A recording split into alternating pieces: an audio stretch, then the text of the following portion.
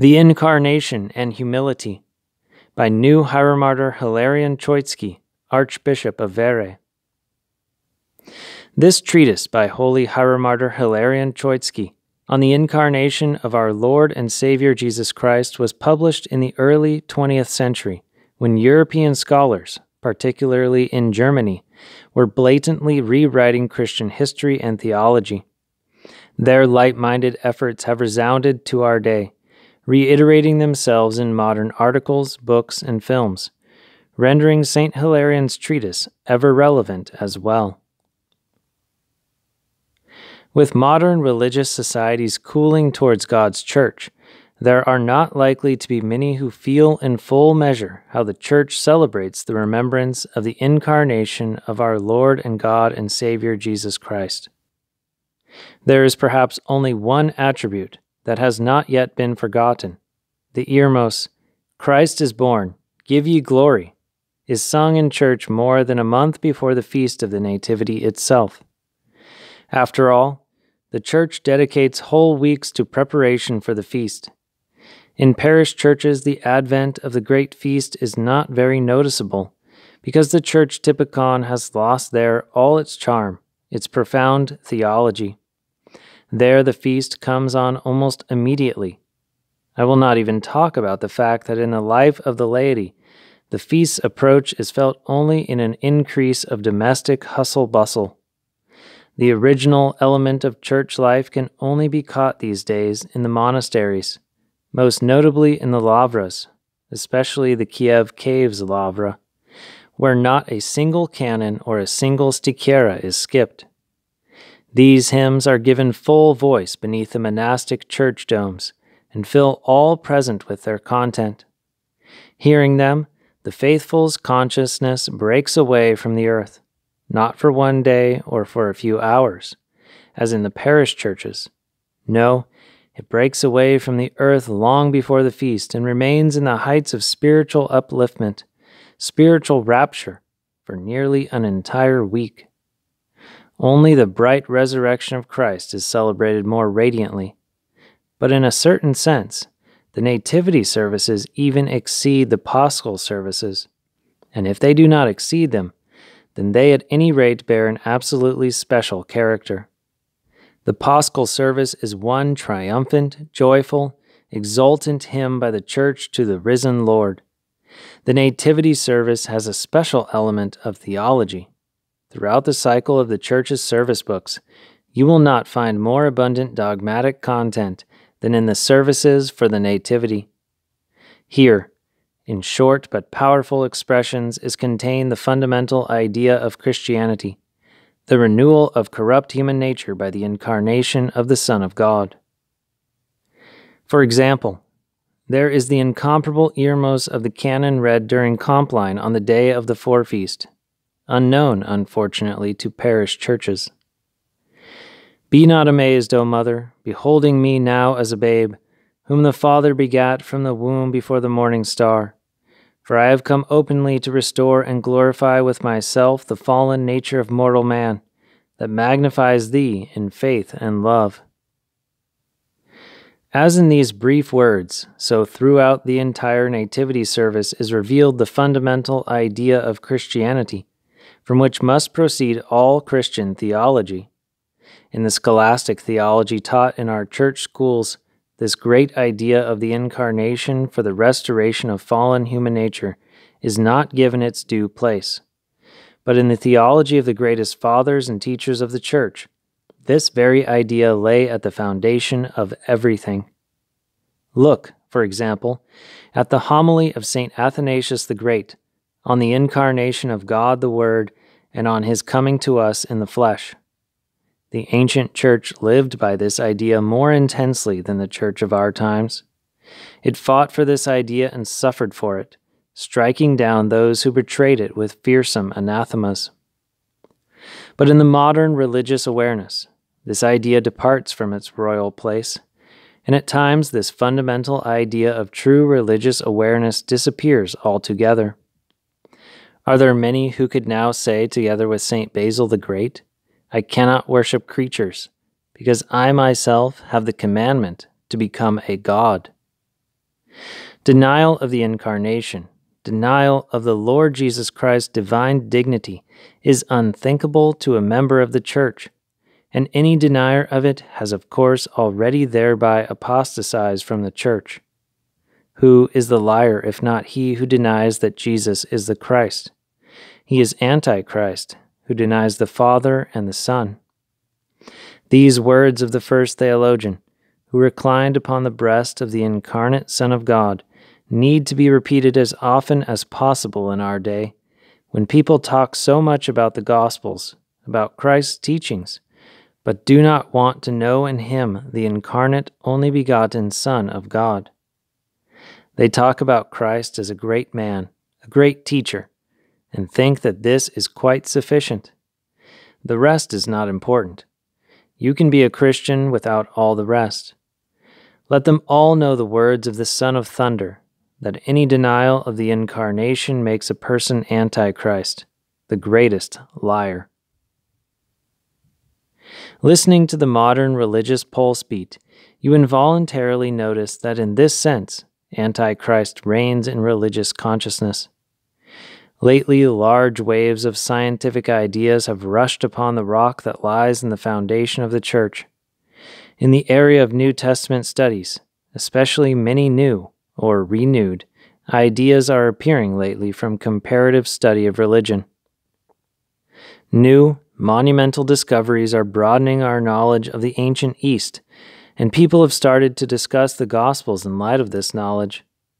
Once, the magi came from the East to worship the infant God-man and brought their treasures of gold, frankincense, and myrrh. From the same countries that produced the magi, now different wise men are coming to Europe. Entire scientific expeditions, supplied by governments and private individuals, are carrying away their loot in huge treasure boxes. There are no gold, frankincense, or myrrh in these treasure boxes, but rather entire blocks of stone, or broken pieces of stone with mysterious inscriptions. Scholars in Europe will read these mysterious inscriptions and will not worship the newborn infant. The Star of the East leads science away from Bethlehem. Comparative studies of Eastern religions end in nothing other than the very denial of the incarnation of the Son of God. At Caesarea Philippi, Christ asked his disciples, "Whom do men say that I, the Son of Man, am?" They said, "Some say that thou art John the Baptist, some Elias, and others Jeremias or one of the prophets." He said to them, "But whom say ye that I am?" And Simon Peter answered and said, "Thou art the Christ, the Son of the living God." The question was put about the dignity of the Messiah, the Savior of the world. In the disciples' reply through the lips of Peter was given the entire Christology of the Church. The Savior of the world is the incarnate, only begotten Son of God. This Christology was new. Flesh and blood of the Jewish religious consciousness could not reveal the truth of the Incarnation. But who do you, representatives of modern comparative religion, say that Jesus Christ is? Oh, anything but the incarnate Son of God. He is Buddha. He is Marduk, Attis, Adonis. He is Mithra, god of the Magi. He is one of the Eastern gods. He is whoever you like, other than the Son of the living God. In new works, where comparative study of religion is applied to the evaluation of Christ and Christianity, a section can always be found under the title of Pre-Christian Jesus. Christianity could also have arisen without Christ. It was sufficient to collect, mix, and clean up the Eastern myths, in which Jesus was already given in his main characteristics. It is not Christ who created Christianity, but Christianity which created Christ. So here you have the mythological theories of Joseph Smith, Arthur Drews, Johannes Jensen, who so daringly acclaimed the monist union, all across Germany. They try to prove, no more, no less, that Jesus Christ was never on the earth. Jesus is only the personification of an Eastern myth. Take Arthur Drew's 2 volumes entitled The Myth of Christ. They spawned an entire swarm of brochures entitled, Did Jesus Really Live? Drew's book was translated into Russian also, but it was confiscated only a month and a half ago. The liberal press wept crocodile tears over the persecution of science. They say there was nothing dangerous in them, only pure science. Yes, pure science agitating against Christianity, science created by dilettantes, as His Theological Excellency of German Science called them, Adolf von Harnack, who himself made such noise only recently with his liberal lectures on the essence of Christianity. The religious consciousness of the ancient church was outraged by Arianism, which after all did not deny the Incarnation. Well, now something worse than Arianism has appeared. It denies even the reality of Christ's earthly life, and in an Orthodox country, the newspapers are lamenting, why did they confiscate A. Drew's book, The Myth of Christ? But the religious consciousness of Protestantism, spawning from its bowels a new child worthy of its progenitor, barely shudders. Even pastors come to the defense of the mythological theory. Society is more disturbed over it than the hierarchy. For instance, this is what an observer of the public dispute between pastors and monists wrote about the question of the historical existence of Jesus Christ. At the Tribune, where the question of the historical existence of the Savior was being debated, all was calm. The monists and the pastors amicably whispered amongst themselves, ate sandwiches, drank beer. Priest N. N. Sakharov, Theological Herald, 1911. Well, could a similar scene have been thinkable during the time of the First Ecumenical Council, when St. Athanasius the Great rebuked the impious Arians? There was a feat of the soul, its struggle for life, for he who has the Son of God has life, and he who does not have the Son of God does not have life. But here we have no more than an academic debate, with beer and sandwiches taken by a sated and self-satisfied bourgeoisie. Why is there such a relationship to the incarnation of the Son of God? It seems that the roots of this relationship are deeply seated in the moral self-awareness of modern man. This self-awareness is mainly proud.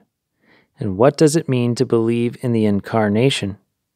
It means, first of all, merely to confess that earlier human nature was very good.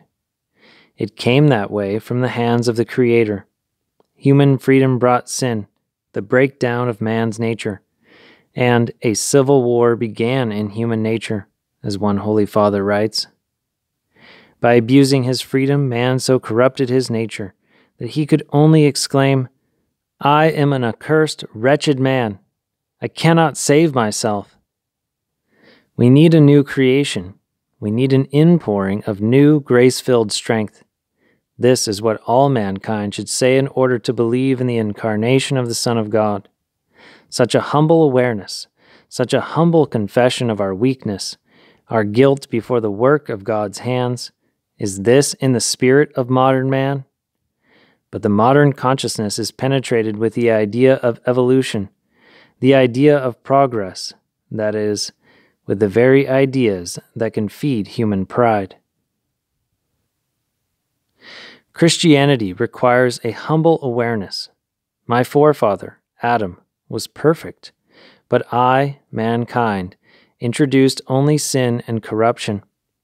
The Church calls us to humility when it calls Adam our ancestor. But evolution? Descent from the ape?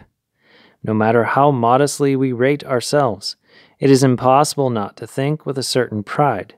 After all, I am not an ape. After all, progress is manifest in me. Thus, by calling the ape our ancestor, evolution feeds human pride. If we compare ourselves to the ape, we can be proud of our progress. But if we think of sinless Adam, outward progress loses its value. The progress is external, but it is also a sophisticated sin. If mankind is steadily progressing forward, then we can hope in ourselves. We create ourselves, but the Church says the opposite. We could not become incorrupt and immortal had not the incorrupt and immortal one first became the same as we are. Believing in the Incarnation means confessing that without God, all of mankind is nothing. Throughout the ages, the Church carries the ideal of deification. This ideal is very high, but it demands very much from man. It is unthinkable without the Incarnation. It demands, first of all, that man be humble. Mankind is renouncing this high ideal and has no need of the incarnation of the Son of God.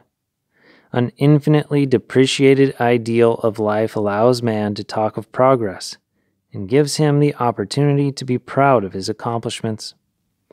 These two series of ideas make up two different worldviews, that of the Church and that which is not of the Church.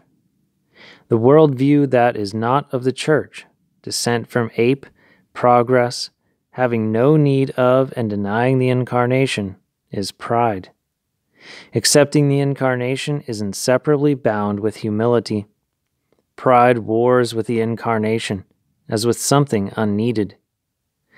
Taking part in the triumphant church celebration of the Nativity of Christ, we should shout aloud, "Be humble, proud man, and believe in the Incarnation of the only begotten Son of God."